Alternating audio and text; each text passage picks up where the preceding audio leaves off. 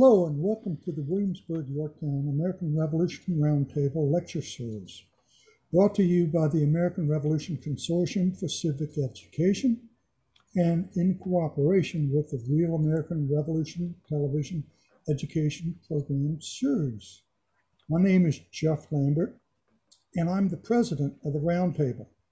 And today I'm joined by my colleague Randy Flood, who will introduce you to our friend and speaker, Randy.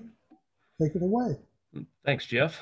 Our guest speaker today is award-winning author Arthur S. Lefkowitz, who's also a member of the Board of Governors of the American Revolution Roundtable.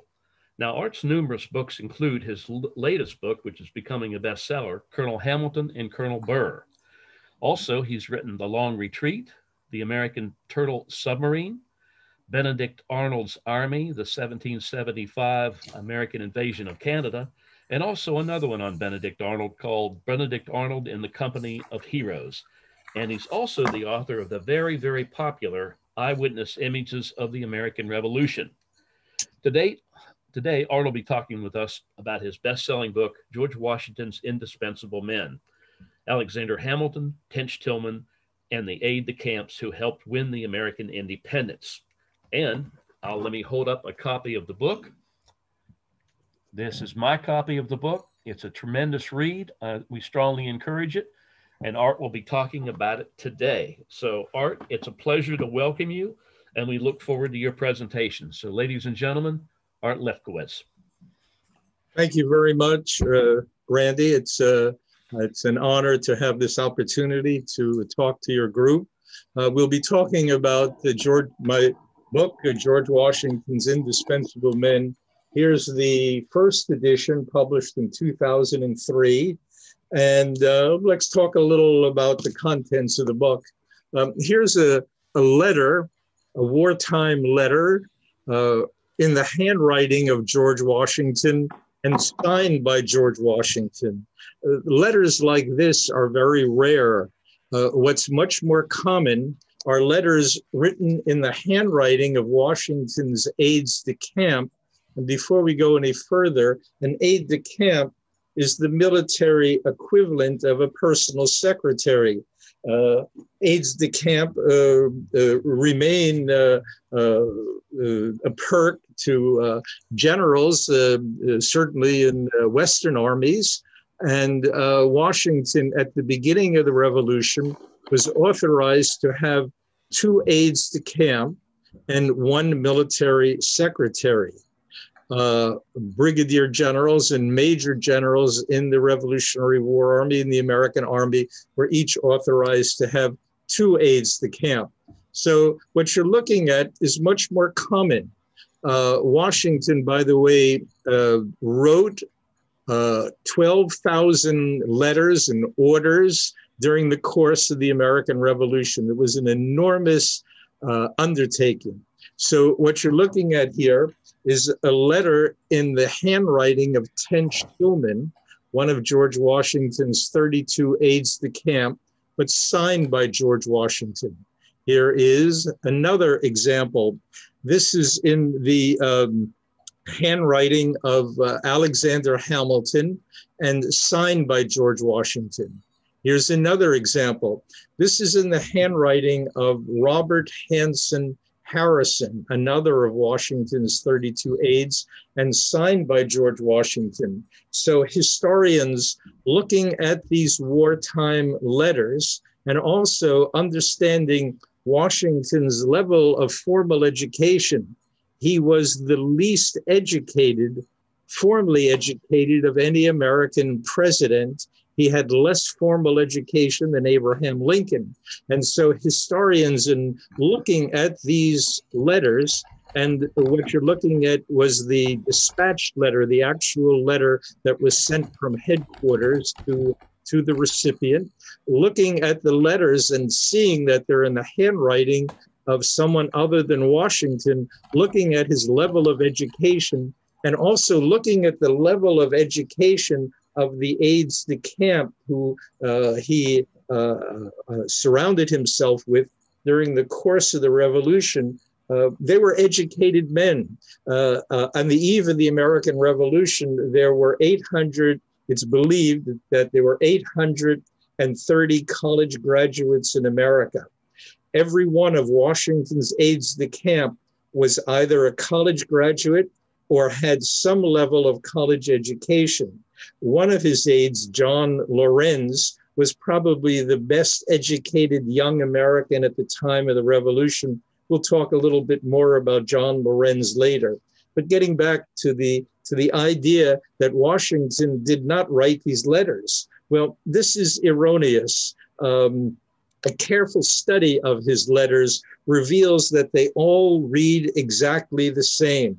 They're very diplomatic, they're respectful. He tended to present the gloomiest appraisal of a situation. He tended to make emotional appeals, such as the suffering of the army and the distress of the men. So all the letters read the same, no matter who wrote them. Clearly, Washington had command, and he was dictating the contents of these letters. After a while, the aides learned the style of writing that he demanded, and they could give him drafts of letters that he would approve. He approved all the correspondence. And so here again, you have Washington's level of education. I wanted to quote to you talking about the idea that he presented the gloomiest appraisal possible. This is how he communicated. As a young officer in the French and Indian War, a young Virginia officer, Washington was very confrontational with the civilians who were financing his Virginia regiment. And he was arguing with them constantly. And he realized as he matured that he accomplished nothing.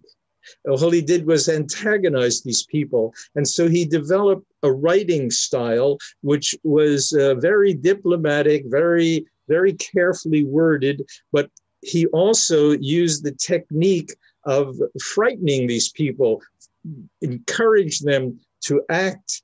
And so when he arrived at Valley Forge on December 23rd, 1777, he wrote John Hancock, and this is the greatest one-liner, in my opinion, that Washington ever wrote. Writing from Valley Forge, Washington said, "This army must inevitably be reduced to one or other of these three things: starve, dissolve, or disperse." So this was his writing style. Now let's look at some of the men who served as his aides de camp. Here's Thomas Mifflin, one of Washington's first aides. He was one of Washington's first aides de camp. He met Mifflin during the Continental Congress. He was a Philadelphia merchant. He was a college graduate of what today would be the University of Pennsylvania. This is his portrait with his wife by the American artist John Singleton Copley. Mifflin went on to become one of the governors of Pennsylvania, a very educated man, a merchant. Washington liked him socially. He liked him and invited him to be one of his aides de camp.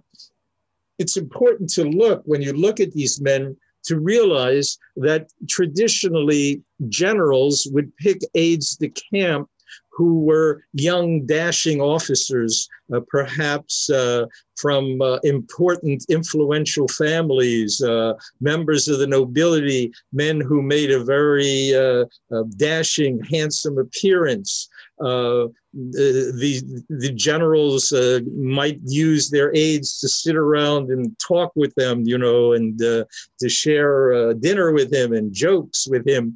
Washington had a very different idea. This is one of the uniquenesses of George Washington. You could criticize his generalship during the American Revolution. How many battles did he win? How many battles did he lose? But he was so unique and so interesting in many other facets. one of which was his selection of the men who he wanted to serve as his aides de camp. He picked men who were educated, who could help him administer the Continental Army. Now, he did not rely or consult with these men in terms of strategy. His senior line officers, Nathaniel Greene, Henry Knox, these were the men that he turned to for advice on strategy and tactics. But in the day-to-day administration of the Continental Army, which was critical to the success of the war, he relied on the opinions and the advice of his aides de camp. And so he didn't pick men who necessarily had any military experience. Early in the war, none of them had any military experience. He picked on men who he thought were intelligent, educated people. And that's fascinating. As a man who had very little formal education, who had only traveled outside the 13 colonies once in his lifetime. He went to the island of Barbados with his half-brother Lawrence. Washington was not traveled. He spoke no foreign languages. He was very poorly formally educated, and yet he was very comfortable in the selection and surrounding himself with very intelligent people on his so-called headquarters staff. Now, here's another good example. Here's Joseph Reed, another early governor of Pennsylvania. Joseph Reed had 2 degrees from what is today Princeton University. He was a pre-war lawyer, no military experience. Washington asked Reed to join his staff as one of his first aides de camp at the opening of the Revolution. I'm sorry we don't have a pointer here, but here's the famous John Trumbull portrait of the Battle of Trenton. There's the wounded Colonel Johann Roll being held up by a man who would later become one of Washington's aides, William Stephen Smith. But behind Washington are the only known life portraits of Tench Tillman and Robert Hanson Harrison. Tench Tillman was a graduate of what today would be the University of Pennsylvania.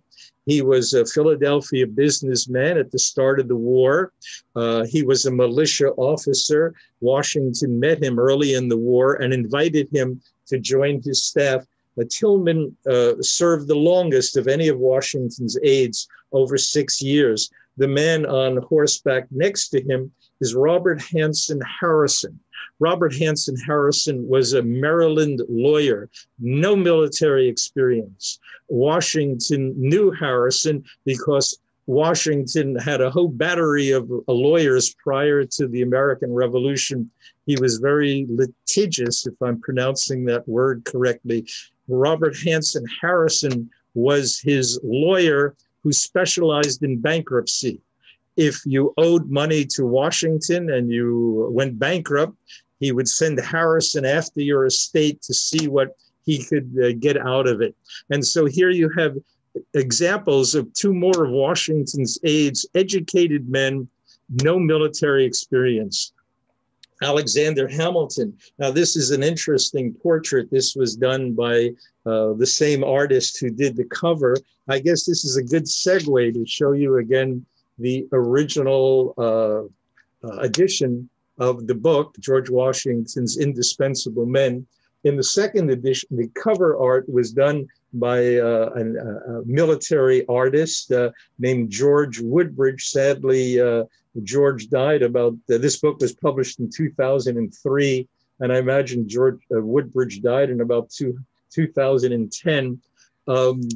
The reprint of the book, the one that's available now, is missing all these beautiful portraits and illustrations. I had George Woodbridge, I commissioned this portrait of Alexander Hamilton as we believed he looked at the time of the Revolution. There's only one wartime portrait of Hamilton that I'll show you in just a minute. But the point is, I just checked on Abe Books, the used book site, and there are copies of the first edition for sale. They're used copies for the lowest price I found this afternoon was $22.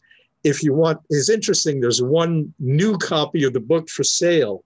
It's $216. So, okay. You know, but I would encourage you, if you like the book, to buy a used copy of the first edition, because it has all the George Woodbridge illustrations. The cover art, the Stackpole, who published both the first and second edition of the books, they didn't like this this illustration. They wanted something more with action in it. So I gave them the painting of the capture of Major Roll, the Battle of Trenton is on the cover. But the original illustration is here. The maps are also missing from the second edition and only available on the first edition. So back to the story. So here's what Alexander Hamilton. Now, Hamilton was an interesting guy. He served as an aide-de-camp for 4 years. It's interesting that there's this idea today in these Broadway plays and other biographies of Hamilton that Hamilton was George Washington's right-hand man, his advisor. There's all kind of terms used. His senior advisor. This is all crazy when you study the role that Washington's aides played. Hamilton joined Washington's staff in 1777. He served for 4 years. He was brilliant, there's no question about it. And Washington kept him on as an aide longer than he should have been.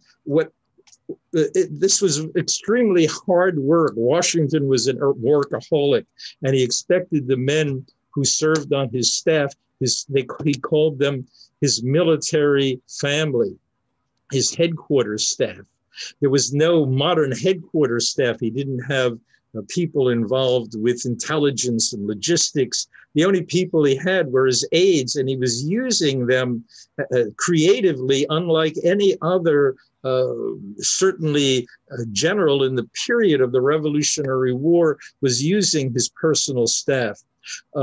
Hamilton and all the others, he called them penmen. He expected them to be able to draft his letters and then create beautiful docketed copies, dispatch copies is the correct term, that would be sent to the recipient. And he was particularly fussy about the appearance of the letters that he sent to the British officers. He was corresponding certainly with General Sir William Howe regularly, mostly about prisoner exchanges during the war. Hamilton served for 4 years. So, you know, if he was so brilliant and indispensable, well, if you study Washington's administration during the Revolution, things ran very smoothly before Hamilton arrived, and they continued to run very well after Hamilton arrived. If you had to say who was Washington's most important wartime aides-de-camp, it would be one of 4 men: Hamilton, Robert Hanson Harrison, Tench Tillman, and a very interesting aide who served Washington late in the war, David Humphreys. And but let's go on. Whoop, we went too fast here. I got to go back here. So as promised, here's a little miniature of John Lorenz. Sadly, he was killed in a minor skirmish with the British late in the Revolution. John Lorenz was the son of Henry Lorenz, a very wealthy South Carolina plantation owner, an importer and seller of slaves. He was the president of the Continental Congress after John Hancock resigned. John Lorenz was tutored first at home as a young man, which was common among the wealthy. And then he was educated in Geneva, Switzerland. He spoke several foreign languages. He next studied law in London. And when the revolution began, he wanted to come back to America. He wanted to fight in the revolution. His father was very reluctant to let him get involved in combat. And so he arranged for him, with Washington's consent, to join Washington's staff as an aide-de-camp. Although once he became an aide, he was involved in considerable fighting, particularly at the Battle of Germantown. So here you have a very brilliant, young, educated person serving on Washington's staff. And John Lorenz admired Washington. He was one of Washington's greatest admirers. So here's another of the aides-de-camp. This is Jonathan Trumbull, one of the governor of Connecticut's four sons, a Yale graduate, a school teacher. Joined Washington's staff because he was an excellent writer, an intelligent person. Washington met him, he liked him, and invited him to join his staff. What I'm showing you here, with the exception, I should have mentioned that Hamilton had combat experience. He was an artillery officer, a New York artillery officer at the start of the war. Washington met him, admired him, and asked him to join. Many of these other men had no military experience, and there's a major point to be made. Here, speaking of someone with no military experience, here's another one of Washington's important aides-de-camp. This is James McHenry. Fort McHenry in Baltimore is named after him. This is his portrait by a British artist named James Sharples. McHenry was a doctor. His family were merchants trading all over Europe. And McHenry worked for his family prior to the war in Spain. It was Washington. One of the reasons Washington wanted McHenry on his staff is that McHenry was fluent in Spanish. And if you remember, the Spanish came into the war late in the war, and McHenry was the man who was corresponding with the Spanish. There were at least two men on Washington's staff who were fluent in French. One was certainly Alexander Hamilton, and the other one was Tench Tillman. Late in the war, another aide, Benjamin Walker, who was fluent in French, joined Washington's staff. The alliance with France, Washington wanted people on his headquarters staff who can converse and correspond with the French and eventually with the Spanish. But the point is, McHenry was a doctor. No military experience whatsoever. I doubt if this guy knew which end of the gun the bullet came out of. Okay, so let's go on. Hopefully we're going on. Okay, so here at the Potts House, Washington's headquarters during the Valley Forge encampment, you could see they're trying to show you how the aides work. They sat at these desks all day long, writing, drafting correspondence for Washington, showing him their drafts. He would review them. We have copies of the drafts in the Library of Congress today, and you could see where Washington noted where he wanted changes made, a word change, a sentence change, some comment in the letters. These guys were sitting at these desks and writing letters all day long. That accounts for 12,000 letters that Washington wrote during the course of the Revolution. So while we're talking about aides-de-camp, here's Aaron Burr, an early portrait of Burr. It's interesting that Washington invited Aaron Burr to headquarters. Burr lasted as an aide for about 10 days until Washington traded him for an aide that he admired, who was an aide to General Israel Putnam, whose name was Samuel Blanchly Webb. And Washington traded Webb for Burr. Burr should have been one of Washington's best and most important wartime aides, but there was a problem. By the way, Burr was fluent in French, which was very attractive to Washington at the time. He was educated. He had a degree from what is today Princeton University. He had combat experience.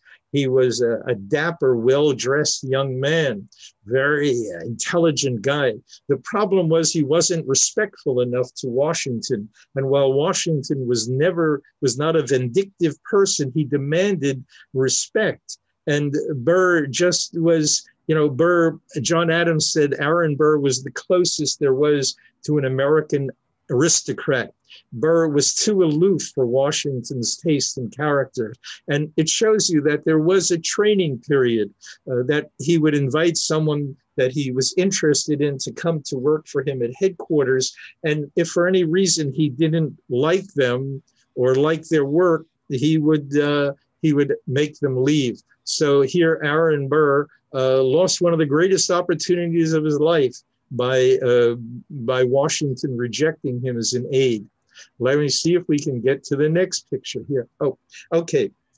So here is a portrait of Washington painted late in the war by a British artist named Robert Edge Pine. And nobody liked this portrait. Pine tried to show Washington as he looked towards the end of the war. The guy was exhausted.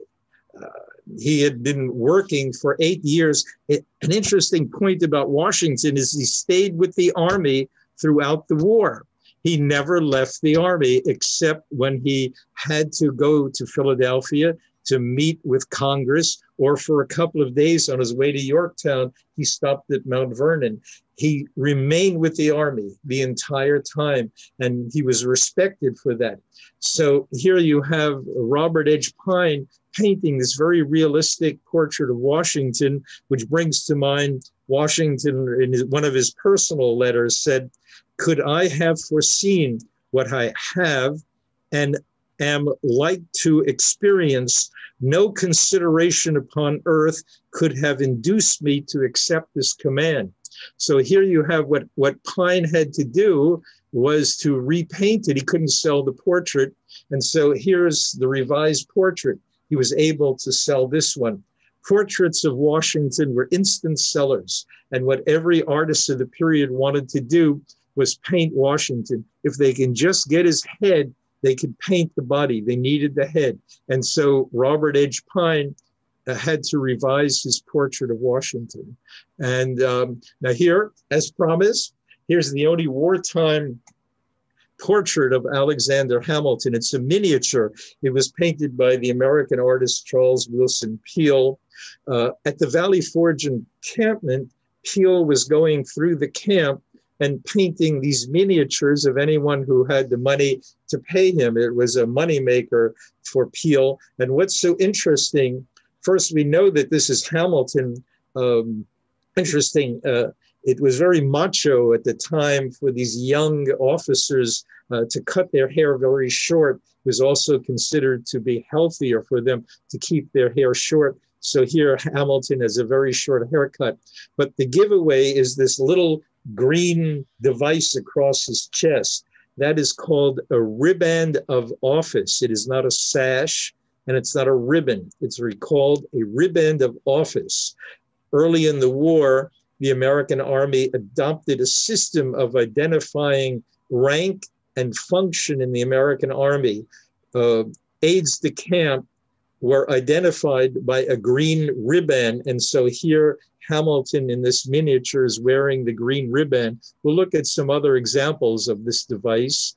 Okay, so here's the first wartime portrait of Washington, painted in 1776 by Charles Willson Peale. And this is there's two versions of this. One is in the Brooklyn Museum of Art, and the other is in the collection of the White House. And it's interesting that Ronald Reagan, as president of the United States, had this portrait hung right across from his desk. You see portraits of, or you see pictures of Reagan in the White House, in the Oval Office, and you see this portrait of Washington. Here you very clearly can see the light blue riband. It was a silk riband of office. This identified the wearer as the commander-in-chief of the Continental Army. He's wearing two epaulets. There are no stars on the epaulets at this point of the war. So any senior American officer from the rank of lieutenant colonel and above would wear two epaulets. There was no authorized color of uniforms, Washington adopted personally the blue and buff color scheme, which was copied by many of his officers in admiration and respect for Washington. So here you have a senior American officer, but he's identified as the commander-in-chief of the Continental Army by the blue riband of office that he's wearing across his chest. By the way, Peel could not paint hands, and so he did everything possible to hide hands, which accounts for the awkward position of Washington's hands. Let's see. Okay, so here's the second and most famous Washington portrait painted during the war, also by the American artist Charles Willson Peale. Here this is in the collection of the Pennsylvania Academy of the Fine Arts. There are some other details of the uniform here which are interesting, but I just want to focus on the riband of office. And in the side, you see the flags. These were Hessian flags captured at Trenton. And in the background, you see Nassau Hall. This is commemorating Washington's great victory at the Battle of Princeton. And Nassau Hall, the building of what is today Princeton University, and captured British soldiers being marched off.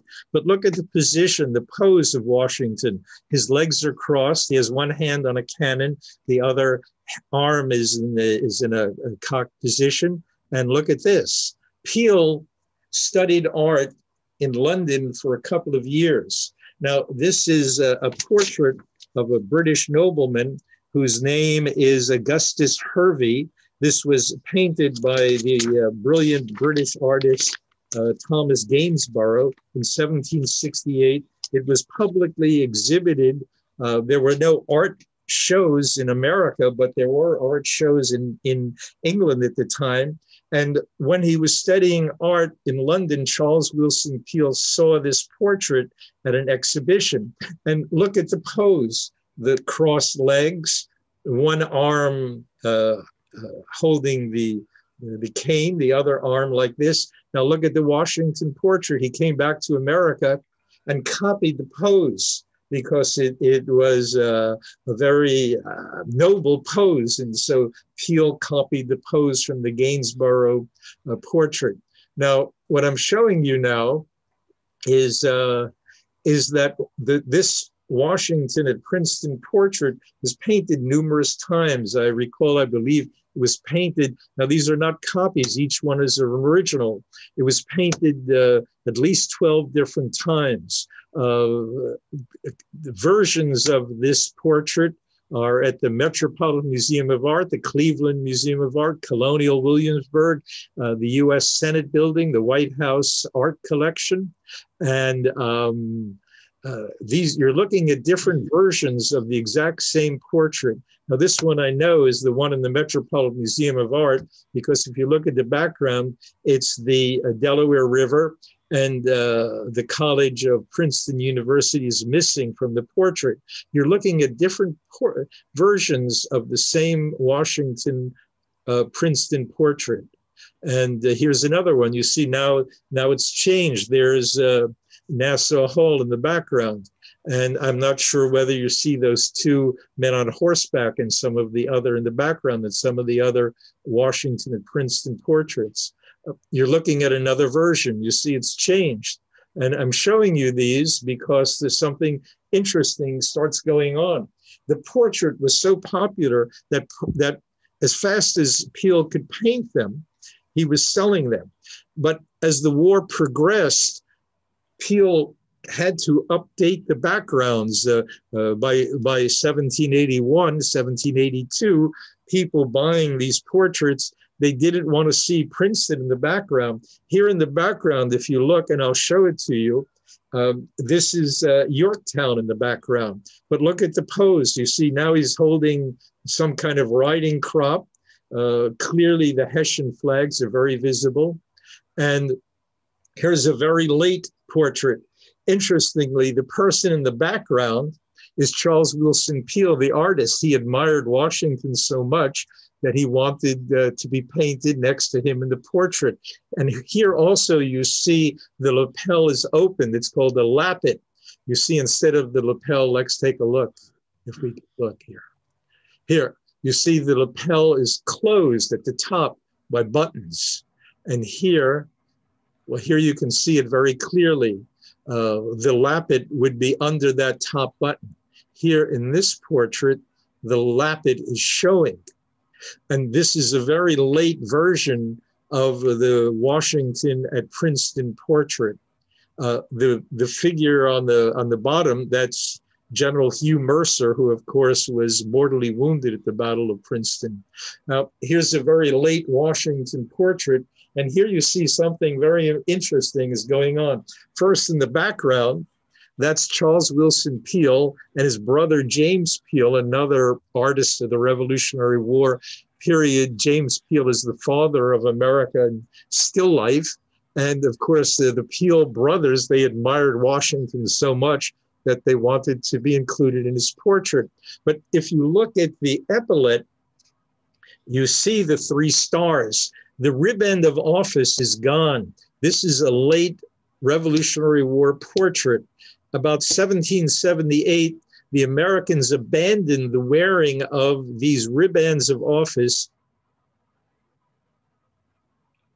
in favor of line officers wearing stars on their epaulets. Also, the epaulette is very elaborate. As the war goes on, France enters the war, the Americans are able to import not only very fancy epaulets, but also the material to make the epaulets, the gold braid. Here, Washington is wearing, has 3 stars on his epaulette. This identified him as the commander-in-chief of the American Army. The American Army had 2 general ranks: brigadier general, who wore 1 star, major general, who wore 2. The British Army had the rank of lieutenant general. Now, this is a very fine point of history, because technically, Washington is wearing 3 stars on his epaulette during the Revolution to identify him as commander-in-chief of the Army. In 1798, Washington came back into military service at the request of President John Adams for fear that there was going to be a war with France. And Washington again wore 3 stars on his epaulette, but he was commissioned by John Adams as a lieutenant general, the first lieutenant general of the American Army. So you might read that Ulysses S. Grant was the first lieutenant general in the American Army, the first American officer to wear 3 stars as lieutenant general, but actually, technically, Washington was first. Okay, let's go on here. Okay, here. There were about 100,000 men who served in the Continental Army throughout the Revolution. They were drifting in and out of service. Some would serve 1 year, some, as the war went on, they would agree to serve for 3 years, the duration of the war. So here you have 100,000 men theoretically in uniform. There is only 1 complete American uniform from the American Revolution. There are a few random pieces. This is the only complete uniform. And even this uniform is not complete. The waistcoat is a reproduction. The rest is original. This happens to be the uniform of Tench Tillman, one of Washington's aides de camp. Again, the colors are blue and buff in emulation and respect, admiration of Washington. The American uniforms, as shown by this example, were very simple. There's no gold lace. There's nothing very elaborate. You can see this uniform. It's in the Maryland Historical Society in Baltimore. It's on display there. And if you look at the uniform, the buttons are very plain. The cut of the uniform is very plain. But what's interesting is it was very high quality, very expensive fabric, and the uniform was very tailored. The uniform of the American Revolution, you look at the sleeves, it was all very tight fitting, beautifully fitted to the wearer. You see, especially sometimes in these movie depictions of the Revolution, you see men wearing these very floppy, loose-fitting uniforms, particularly the officers. That is not correct. Look at the uniform. Look at the sleeves, how tight fitting they are. So we only have of 100,000 men who served in the Continental Army, we've got one uniform left. And whoops, let's go. Okay, now here, this is really interesting because Charles Willson Peale, I showed you the Washington portrait where in the background, Peale wanted to show Yorktown in the background because he had to keep updating the backgrounds as the war was going on. So he sent his brother, James Peale, down to Yorktown right after the successful siege, and he painted, and he wanted James Peale to paint that background, to paint this scene, which he put into his Washington portraits. So the existence of the figures on the left is incidental to the purpose of this painting. This painting was done to give his brother, Charles Willson Peale, the background that he wanted. But the figures are really interesting because late in the war, you can see Washington, the third from the left. Next to him are two of his aides de camp, and it's difficult to see the exact color scheme, but the Americans abandoned the riband of office and adapted the French army system. They liked the French army system of identification, and they aides de camp were identified by a green and white plume in their hat, which these two aides are wearing. So look at the background, and then hopefully we'll go on. There, you see, here's a late Washington at Princeton portrait. There's Yorktown in the background. Fascinating that Charles Willson Peale needed that background, that it had to be accurate. Now, here's a modern version painting of Washington, and correctly showing how he would have moved on a battlefield. Here you see him with he's wearing the light blue riband of office, and behind him is one of his aides de camp. You can see the green riband, okay? And the aide was ranked as lieutenant colonel. Aides to Washington were ranked as lieutenant colonels. Aides to all other American generals were ranked as majored. So when you go back to the story of Aaron Burr, that Aaron Burr didn't want to stay on Washington's staff is one of the stories. He wanted more action. Aaron Burr was very interested in trying to achieve the highest rank possible during the war. He would not have voluntarily given up the opportunity to be a lieutenant colonel as Washington's aide and accept the position as an aide to Israel Putnam with the rank of major. So again, Washington's aides were ranked as lieutenant colonels during the war. And here you can see in a battle combat situation of how Washington was using his aides. The aides were his personal representatives. Let's say the Battle of Monmouth, if Washington wanted a brigade or a regiment to move somewhere, he didn't have time to write out an order. He would give a verbal instruction to one of his aides, and they had to stay with him, 2 or 3 all the time.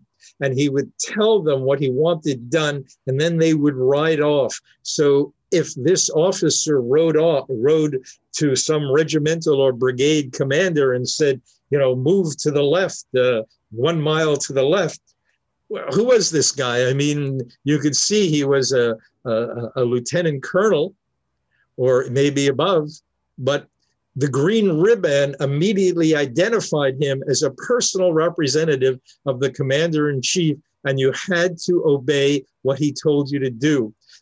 That's one of the reasons Washington was so fussy about the men who he wanted as aides de camp. It doesn't mean that these men went into battle. It was just the opposite. They were couriers. They were Washington's personal representatives on the battlefield. Okay, so we got to change the subject here to one of my favorite topics, which is the so-called, and this is really explained in great, everything I'm talking about is explained in great detail in my book, but this is the so-called Washington's headquarters flag. This is exhibited in front of the Potts House, which was Washington's headquarters during the Valley Forge encampment. The so-called Washington's headquarters flag was originally owned by the Valley Forge Historical Society. Their collection became part of the new Museum of the American Revolution in Philadelphia, and the Museum of the Revolution adopted this flag as their symbol. I noticed when the museum first opened, the flag was on display, on permanent display. I'm not sure if it's there anymore because there's a whole furor and controversy over the accuracy of this flag, whether this is actually George Washington's headquarters flag. Now, one of the major pieces of evidence that's pointed to that this is Washington's headquarters flag is this painting by James Peale, and there's another version by General Hugh Mercer's son. I think his name was William Mercer. I believe this looks like the Mercer version of the painting and not the Peale version, but they're both exactly the same. So there you see George Washington on horseback, and behind him, boy, look at that. There's Washington's headquarters flag. Well, is it Washington's headquarters flag? First, okay, it appears to be a section of a flag, like the canton, just one part of the flag. The flag is painted in such a position that it looks like it's just a piece of the flag. There is no evidence. Washington kept copious records of every dime that he spent, and his expense money was repaid to him or during the course of the war. There is no account in his expenses for a headquarters flag, material to make a headquarters flag, or a seamstress, somebody to sew a headquarters flag. The Americans tended to follow the British Army in terms of their organization. There was no British officer, no British general in the American Revolution who had a personal or headquarters flag. Okay. The existence or the story of the flag is based on a family legend. A close study of the flag, an examination of the flag, reveals that it's made out of inexpensive fabric. Washington would have never tolerated anything that was cheap looking as part of his headquarters. And perhaps most important, it's a ridiculous idea to believe that George Washington would have gone onto a battlefield like here at the Battle of Princeton with a flag to identify his position. Washington was a product of the frontier. He was an Indian fighter. He understood the mentality of Indian tactics. Basic to the Indian tactic was to identify and kill the leaders or the officers.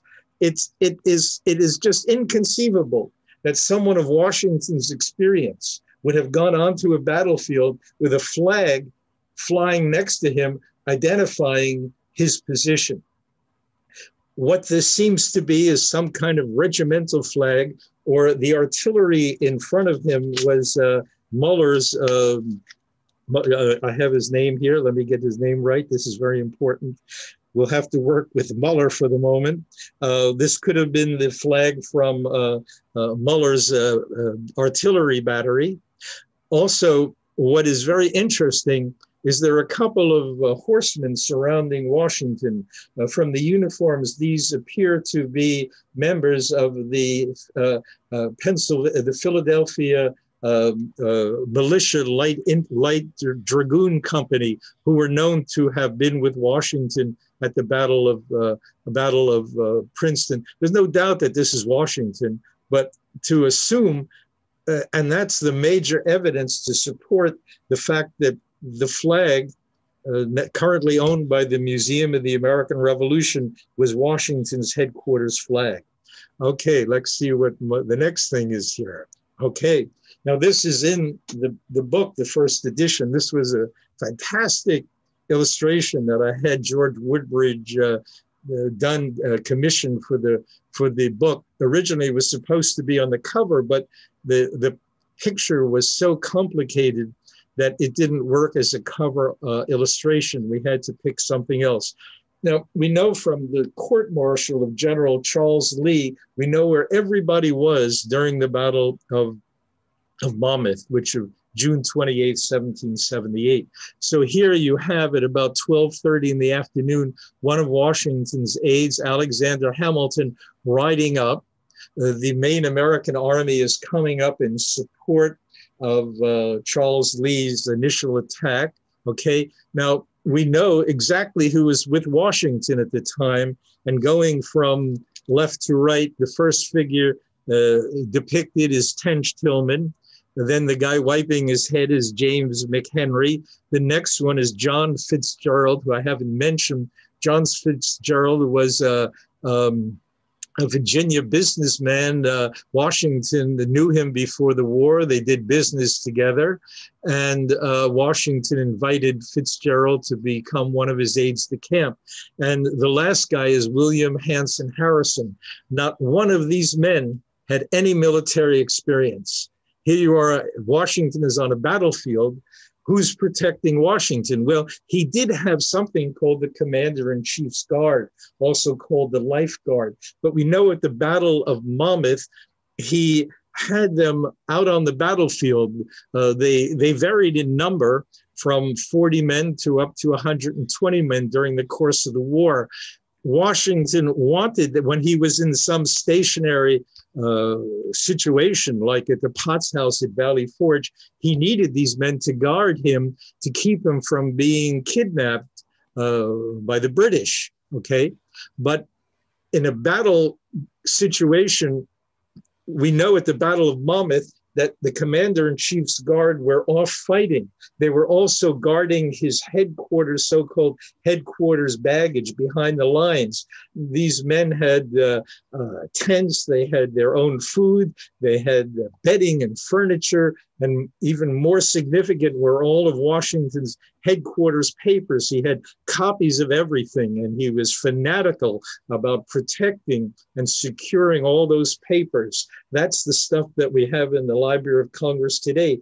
He kept that very carefully during the course of the war and had it very heavily guarded by the Commander-in-Chief's Guard. So here you have Washington on a battlefield, okay? He has no protection. First, he's carrying 2 ceremonial pistols and a sword. His aides de camp might be armed with pistols and perhaps a sword, but they weren't soldiers. They had no military experience, okay? I believe that there's another figure here, this young black man, his name was William or Billy Lee, that Billy Lee was Washington's personal bodyguard during the course of the American Revolution. First, Washington wanted to display courage to his men in battle. And so if he went onto a battlefield, he didn't want to be surrounded by 40 men on horseback protecting him. This is so-called life guard or Commander-in-Chief's Guard. He wanted to be conspicuous. He wanted to be seen as a person of courage and to encourage his men to emulate his ideas of personal courage. But he wasn't also, he was also a practical man. He realized that they needed someone to protect him. Now, these guys, they couldn't protect him. They weren't heavily armed. They didn't have any military experience. And so you study the revolution and you say, well, who was protecting him? I believe that throughout the war, this young black slave who was an excellent rider, we know that he carried a spyglass, which is shown in the figure, that he was providing personal security to Washington throughout the war. And when Washington rode into battle, William Lee, who is heavily armed, was protecting him. And so let's go forward. This is the place where the scene that I just showed you took place about a mile, would have been west of where the fighting took place at the Battle of Monmouth. Here's Gary Wheeler Stone, the park historian at the time, and the American Army was coming down from Tennant Church. Let's look at the next one here. And here's a close-up. Here Gary is showing an old photograph of what the road looked like. And let's go on. Let's go on. We're not going on. Whoops, okay. Is this the next one? Yes, okay, whoops, I'm sorry. Okay, so here's a close-up. You see, here's Washington, and here's William Lee. And discussing this with the artist George Woodbridge, I said, well, what would he have been carried? Well, he's carrying a carbine and 2 heavy horse pistols to defend Washington, to protect him. The aides are behind him. These guys couldn't protect him. Okay. And William Lee appears, at least in this portrait of Washington by John Trumbull. There's William Lee in the background. Trumbull painted this in London from memory, and he didn't really know what Billy Lee actually looked like. And I'm sorry, the way this thing is moving. Let me go on to the next one. Okay, and here is Edward Savage, the famous portrait of the Washington family. And I think, gentlemen, we're missing Billy Lee, who's off on the side there, but he appears, it's conjectural whether that's Billy Lee or another black servant of George Washington. Of course, this was painted after the war, but the figure on the extreme right is believed to be Billy Lee. And so going forward here again, here's the artist George Woodbridge actually working on that illustration for my book. He was a great guy. And so I saved these. These were scraps. I said, George, okay, I want to show Billy Lee what he looked like riding next to Washington. This was Woodbridge's first little sketch. I said, no, this is crazy. I mean, this is not what the guy looked like. And then I know there's a second one here. Whoops, here's a second one. I said, no, this is not right. He was an excellent horseman. He was able to ride. Washington was one of the greatest horsemen of the Revolutionary War period. William Lee was able to ride with him. I said, this is all wrong. This is not right. And so there's a third one. There it is. And so I said, yes, that's what I want. And that's what Woodbridge put into the illustration. Again, unfortunately, it doesn't appear in the second paperback edition. And I would urge you, if you like this book and find this all interesting, to buy one of the used copies. And there's a close-up of William Lee and the aides behind him.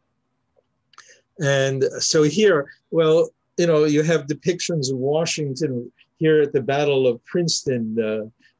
This is a late portrait, certainly not accurate, but it gives you the idea of Washington riding into the Battle of Princeton, riding alone. Well, I believe that William Lee was riding with him and protecting him throughout the war.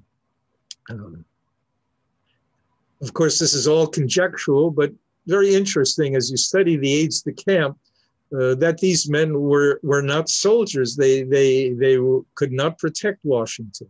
Okay, so here's the Potts House at Valley Forge. This was Washington's headquarters. This is a small house. Washington had here probably 6 aides de camp working. He had his commander-in-chief's guards surrounding the house and protecting it. He needed a place to store all his records. He needed a dining tent. He needed baggage tents. And so what was going on, there was a lot of carpenters. There were a lot of tradesmen in the American Army. And I'm trying to get to the next there. This is the back of the house. We know that added to this house were large wooden structures, actually temporary wooden structures added to the back of the house during the winter to house all the headquarters activities where the aides de camp could sleep, where cooking was done, where Washington's papers were stored. So you see this little house. Well, this is not what it looked like at the winter that Washington occupied. It was surrounded by any number of buildings, and particularly huts, which were housing his personal bodyguards. The British knew he was here, and the commander-in-chief's guard were protecting him from being kidnapped. Now here's the Wallace House in Somerville, New Jersey, Washington's headquarters in 78, 79. We know that there was large wooden structures that were attached to this building as well. And there's another interesting, right here, all on the right, we know that there were huts there housing the commander-in-chief's guard, and there was artillery placed in this back of the house as well, and wooden structures added to the house during the winter. And here, the Ford Mansion in Morristown, New Jersey. Now, Washington's office would have occupied the window on the left in the rear. They put a wooden structure onto this side of the mansion. On the right window represents the office where the aides de camp were working. And if you wanted to see Washington, the front door was barred. You couldn't get in. That was absolutely locked. In the wooden structure would have been a number of guards and an officer sitting there, not one of the aides de camp. They were too busy working with Washington. So if you had some business with Washington, or you had a dispatch for him, you'd walk into the wooden building and you would talk to the officer, and he would make some decision whether what to do with you. And then he would walk into the house and ask one of the aides de camp to come out and talk to you. They would never disturb Washington. I mean, you just couldn't walk in and talk to this guy. It was impossible. He was very heavily guarded, and he was kept away from any kind of routine work by the aides de camp. And I see we're almost running an hour, so let's quickly run through the balance of the program. Now, here's a portrait of Richard Varick, a pre-war lawyer, a good friend of Schuyler, General Schuyler, during the war. And Varick, Washington invited Varick to become one of his aides during the course of the war, late in the war, because Washington wanted all the drafts of his letters, some of which had been written very, very quickly. He wanted them transcribed very clearly and beautifully to be saved. And so you have in the Library of Congress the Varick transcripts, which are copies of all of the drafts. Varick worked with a whole team of writers to copy all of Washington's drafts of letters. Very interesting, this device that Varick is wearing was the badge of the Order of the Cincinnati. This was a fraternal order organized at the end of the war, and their symbol was the badge, the eagle, which they wore. So anytime you see that eagle in a portrait, this is a post-Revolutionary War uniform because of the high color, but the badge, the Order of the Cincinnati Eagle, indicates that this portrait had to be done after the Revolutionary War. And let's look at a couple more. Here's James Peel, Charles Wilson Peel's brother, who was a militia officer he was actually a captain in the Continental Army. There's the badge of the Order of the Cincinnati. Here is Richard Varick, is a very old man, and there he proudly has his portrait painted. Varick Street. This guy made a fortune in establishing New York's first suburban community, which was Jersey City, New Jersey. And he was selling land, housing plots in Jersey City, which accounts for Varick Street in Jersey City. And he was also a mayor of the city of New York, which accounts for Varick Street in Manhattan. Here's Baron von Steuben, a foreign officer who had some European badges, but here very clearly you can see the badge of the Order of the Cincinnati that he's wearing. And we're going to end here. I have to go on a little further. This is a portrait painted by Joseph Wright in 1783, painted outside of Princeton, where Washington was making his headquarters at Rocky Hill, New Jersey. Look at the very elaborate epaulet that Washington is wearing. You could tell this portrait is very late in the war, but Washington said that this was the best likeness of him ever painted. And you look at this figure, this is what the athletic man of the 18th century looked like. These guys didn't lift weight or pump iron. They had very small shoulders. They had big bodies. They were horsemen. And this is the body of a man who got his exercise riding a horse. And here is where we'll end. This is Washington resigning his commission at Annapolis at the end of the war. Two of his last aides are with him, David Humphreys and Benjamin Walker. Benjamin Walker was another man on Washington's staff who was fluent in French, who joined his staff late in the war. And here, Washington, what's going on here is he's taken out the commission as commander-in-chief that the Continental Congress gave him at the beginning of the war, and he's handing it back to them. He controlled the army. The army controlled the country. The army was the power. Whoever controlled the army controlled the country. The Continental Congress, the civilian government, was very weak and bankrupt. And 3 times during the course of the war, his officers said, they invited him to overthrow the government and march on Philadelphia and declare a military dictatorship. And Washington squashed every one of those embryonic efforts to put the army in charge of the country. And so here's the members of Congress all seated, and Washington is standing, and he's giving them back the piece of paper that appointed him commander-in-chief of the army. This was an unbelievable moment in American history. And McHenry was a member of Congress at this point, and McHenry wrote a letter to his fiancée describing what happened, and I'll read you what McHenry wrote. Here's Washington resigning the command of the Continental Army, giving them back the commission. The general's hand, which held his resignation, shook as he read it, and he was obliged to support the paper with both hands. He proceeded to say in the most penetrating manner, "The great events on which my resignation depended having at length taken place, I have now the honor of offering my sincere congratulations to Congress and of presenting myself before them to surrender into their hands the trust committed to me and to claim indulgence of retiring from the service of my country." Then Washington said, having now finished the work assigned me, I retire from the great theater of action, and bidding an affectionate farewell to this august body, under whose orders I have so long acted, I here offer my commission and take my leave of all the employments of public life. And then McHenry wrote to his fiancée. McHenry said, so many circumstances crowded into view and gave rise to so many affecting emotions.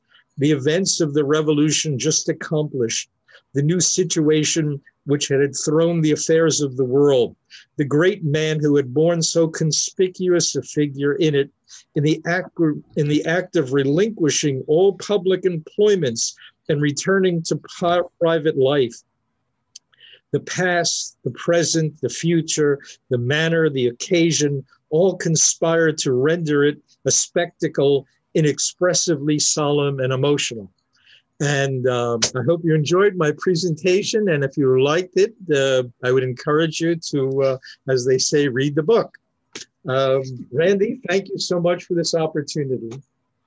Thank you. Thank you. Jeff? Art, thanks so much for this presentation. I really enjoyed it. And I've already been working on the side, and I've ordered my first edition book, and I'm going to be sending it to you for your autograph. It would be my pleasure. To our listeners and viewers, if you have questions that you would like to ask Art, please don't hesitate. Send us, either Randy or myself, an email. You can get that off of our website at wyarrt.org,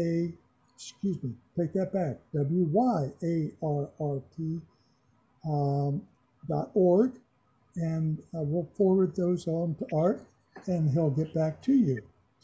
So this concludes our exclusive Williamsburg, Yorktown, American Revolution Roundtable presentation by Art Lefkowitz.